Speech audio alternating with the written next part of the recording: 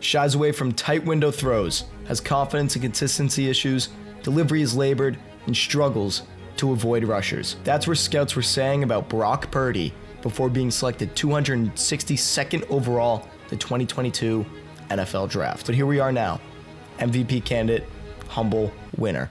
Let's dive right into defending Mr. Relevant. As we all know, Brock got a shot in Week 13 last year against Miami after Jimmy Garoppolo got injured, and he would go on to win the game. And the next one, the next, and the next. Take the lead, and Brock Purdy off of the bench as his first NFL touchdown. Until he started 8-0, including the playoffs. He got hurt in the NFC Championship game against Philly, where the team would lose. But throughout his rookie campaign, people wondered if Mr. Relevant was just a product of a great team and coach. That carried through his entire second season. The biggest narrative against second-year quarterback, with a record of 24-6, including playoffs, is that he's a check-down merchant, a game manager, a product of the best system in the league, and to some, a bum. CMC, Deebo Samuel, Brandon Ayuk, and Kyle Shanahan to carry him. Even former NFL players say this stuff about him. How does it hit you, though, when you're referred to as a game manager? I think it's sort of funny, just because, we're winning. There is one common factor on this 49ers team, and it's that a lot of these guys on offense are having career years.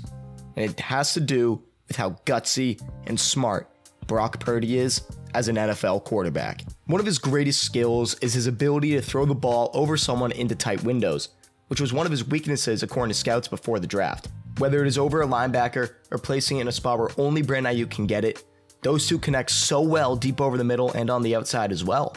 There was one throw against Cincinnati to George Kittle. The 49ers had the ball inside their own 5, and he fit it over a linebacker and right between two safeties for Kittle to gain about 34 yards. And don't worry guys, the only yards after catch on that play was Kittle falling forward about 2 yards after being hit. While Purdy doesn't have the strongest arm in the NFL, his ability to sling balls to insanely tight windows is surreal. Sometimes though, it is stuff that seems simple, like throwing the ball to a place that does not lead the receiver to a defender, or right on the sideline, like that throw to Juszczyk on the Lions game. Some quarterbacks still mess up those simple things all the time. He has a gunslinger mentality, and nobody wants to acknowledge how much he has improved with his mentals and ability. Speaking of his mentality, his ability to see the field is his best ability. Even according to head coach Kyle Shanahan, he has developed this skill since coming into the league, as he did not show much at Iowa State. I think this skill that has been helped by the talent around him, and he knows how they all run their routes and where they'll end up on specific routes, so he can get the ball to exactly where it needs to go after going through, reading the entire field, and his timing with these receivers is impeccable. Now, one thing that Brock does that if you're a young quarterback, never do this, is he throws across the field. But for some reason it works. That's because of his ability to read the field. You will constantly see him go through his first, second, and third read before returning to make a throw, confirming that he will make the right choice. Like that touchdown to Brandon Ayuk against Jacksonville, which everyone was like, Brock, why'd you do that? But it worked. Sometimes it's luck, though. Talked about Brock Purdy and letting it rip and doing some things that will just make coaches have gray hair. This is rule number 1. Don't scramble left, throw back into the middle of the field to the right, because the ball is going to get intercepted. There's 4 guys there. I don't know how he gets that ball to Brandon Ayuk. Brock's ability to read the field is especially evident against the blitz, where he's statistically the best quarterback in the league. His pocket presence and field vision are the biggest factors for this. He slightly evades pressure, other times blatantly rolling out, most time just stepping right into it, like that touchdown to George Kittle against the Jaguars. Yeah, that's what I got from watching the film on Brock, but here's where he ranks in regards to other quarterbacks.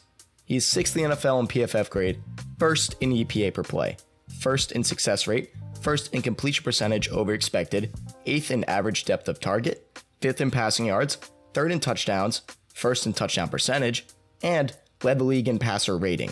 And to all of you claiming he's a yak merchant, that's why these stats look elite, he is 16th in yak percentage, and a big part of yards after catch is based on the quarterback putting the ball in the right spot to the right read so they have a chance to make a bigger play than just where the ball is caught. So stop acting like yards after catch is a bad stat for quarterbacks. You can tell that the way Brock Purdy has been playing, he's just been an elite man. regarding numbers and his actual skill development, even from last year to this year, never mind from college to now, Brock Purdy is really just a humble, good quarterback, and a lot of people don't want to accept it. A lot of it has to do with his draft position. He's a natural-born winner. He has the most wins in Iowa State's history. He has the highest win percentage of any quarterback in the NFL today. He's been to the NFC Championship twice and is already in the Super Bowl in his second season. How many quarterbacks do you think can say that? I hope we can all recognize that Mr. Relevant deserves the respect of everyone in the national media.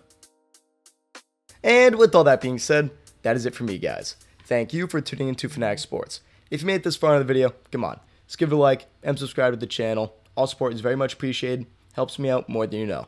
Also, follow me on Instagram at FanaticSports25, Twitter at Fanatic Sports, and TikTok where I'm most active at Fanatic Sports. Again, this is Joe of Fanatic Sports, signing off.